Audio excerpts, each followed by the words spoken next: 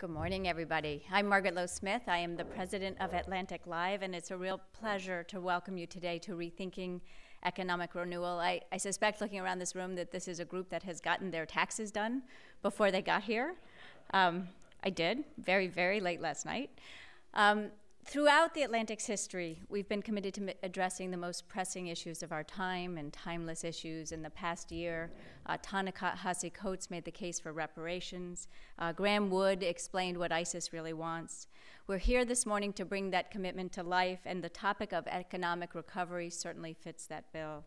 In the wake of the last recession, the U.S. economy has had a long and slow path to recovery, and now, more than 5 years later, there's been huge progress, but it's been uneven, and poor communities, not surprisingly, lag far behind.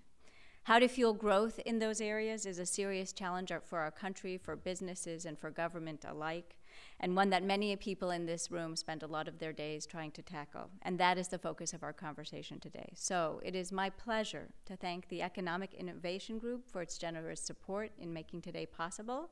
EIG's co-founder and executive director, Steve Glickman, is here with us to add a few words of welcome. Steve, the floor is yours.